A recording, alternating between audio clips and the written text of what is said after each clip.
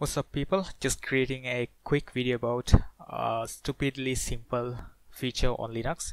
I don't think this is available on Windows as far as I know. So everyone knows about clipboards, right? You just have to hit Ctrl C to copy and Ctrl P to paste something. That's simple. But on Linux we got something called primary selection. You just have to select something and it's going to be automatically copied to a temporary location or memory. Now to paste it, you can hit middle mouse button, just like that. But one interesting feature on Chromium browser is you can select something, and if you hit this new tab using middle mouse button, it's going to automatically search that word, or whatever the default functionality will be executed on your default search engine.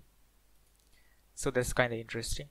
I don't know if you knew that, but I'm using this pretty much always. It's kind of nice, and that's the main reason why I don't use Firefox.